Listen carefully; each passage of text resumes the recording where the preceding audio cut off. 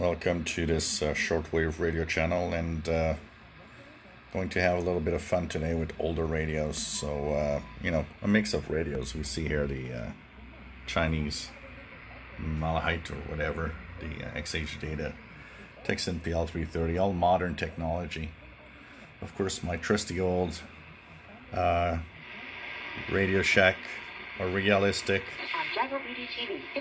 DX-100, getting Supreme Master TV on 15770 right now.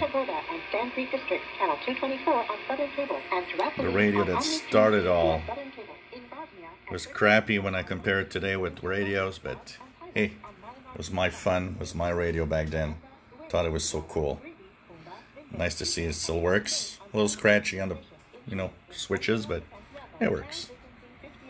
And took out the Grundig satellite Transistor 6001, also known as the Grundig satellite 210.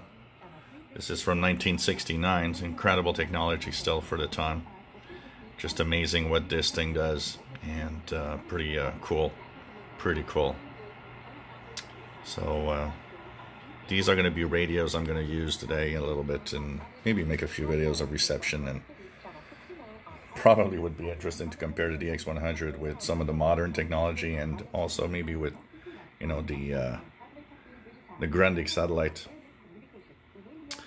One little sad thing happened today that we'll need to, I'll actually open it and see what exactly could be happening. So this is the band selection.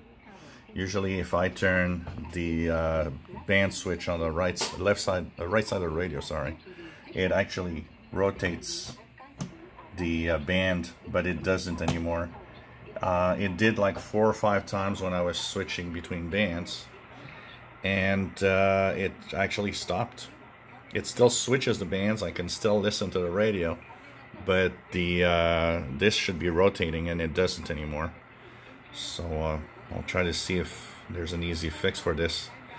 I'm not going to dabble too much in it because it's a very complex receiver. Kind of sad that happened today, but 52-year-old radio. You're bound to have glitches that can happen from time to time when you use it. So I'm going to check that out probably this weekend if I have some time.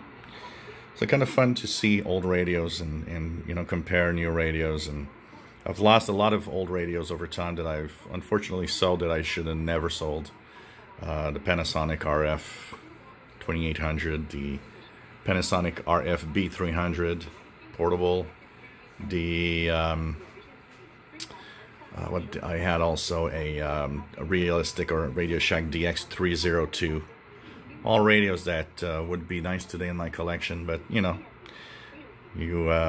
sometimes you need money for something, and you think, well, I'm gonna sell the radio, I don't use it, I got something more modern. Only later you understand that, well, should have kept it, would have been part of my radio collection. So nice to see all these old radios working and having fun with these today.